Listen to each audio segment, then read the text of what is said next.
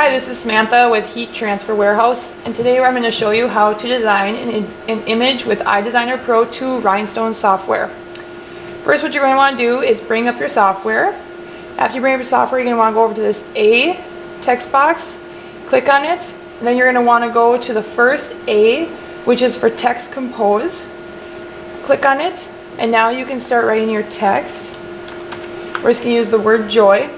After the text box appears, you can highlight it to change your text. From here, you can either go up to the F or over to this little arrow right here. Either one will change your text. What you're going to do is you're going to find your fonts and you're going to scroll through them. You can see right here that your font will change as you just scroll through it, and you can pick whatever font that you would like. Once you find one, what you're going to do is double click on it and your text will change. So now you can click off. And what we're going to do now is we're going to make our image just a little bit larger. And we're going to convert this text into rhinestones. First thing you want to do is make sure your text is selected.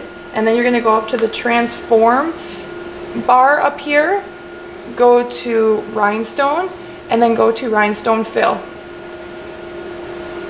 Here you're going to be able to check if you want outline or if you want fill. If you want outline design, leave that box checked and uncheck fill. If you want fill, do the opposite.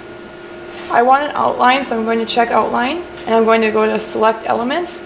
Here's where you're going to be able to choose the type of stones that you want. Up here in the element category, there are two different types you can choose from. We are going to choose the size SS10. So you just click on it, you click add, and then you click OK. It has now changed my image to rhinestones around the word.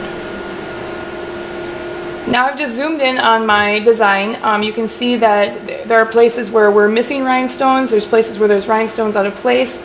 So what you can do is just select your whole image, and you're going to right click and go to ungroup. This is going to ungroup all of your rhinestones. From here you can click on the rhinestones that you want removed or that you want moved to different places. Like this one up here, we're just going to move down a little bit. And then to add rhinestones, what you're going to do is you're going to go to transform, rhinestone, and then rhinestone drop.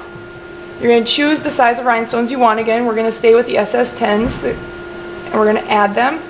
Click OK, and now you can just drop rhinestones wherever you want them to be placed.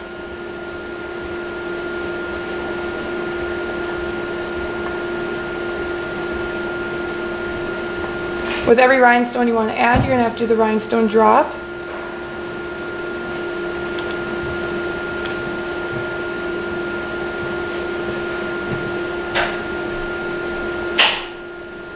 And then once again, you can move them. You don't want your rhinestones to be touching, otherwise when you cut the template flock, it is going to just cut one big circle. So just make sure that they are not touching.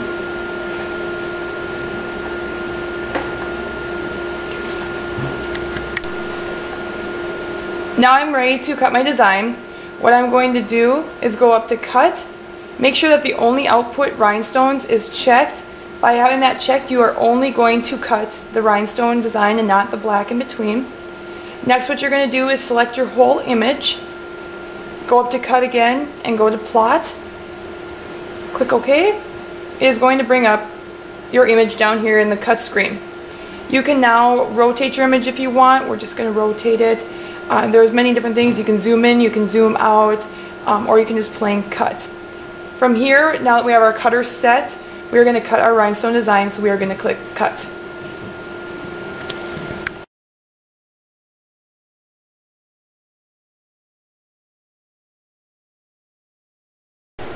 Now that we have the holes all cleared, we're going to stick it onto our template board. And this is where we're going to take our rhinestones, and you're just going to dump them on to the template board. And from here, what we're going to do is we're going to take our rhinestone brush, and we're going to brush in our rhinestones into the holes that we had created in our template flock.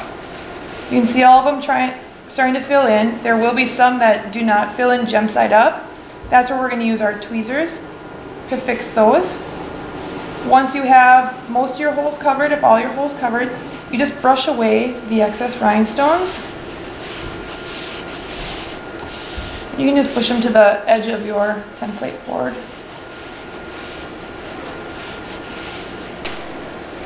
Okay, now we have our whole design finished. All the gems are up. So what we're going to do is take, it's a transfer rhinestone mask. This is actually KTM Rhinestone Transfer Mask.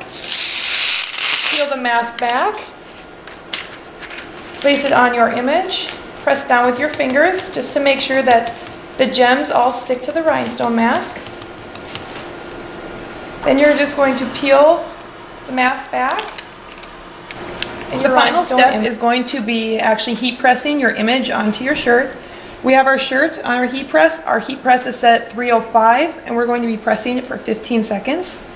You just take that transfer mask that you had, place it on your shirt,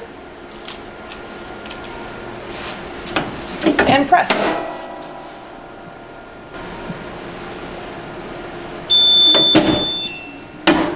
And you wait for it to cool just a little bit. And then what you're going to do is just peel back your transfer mask. And there we have our rhinestone design.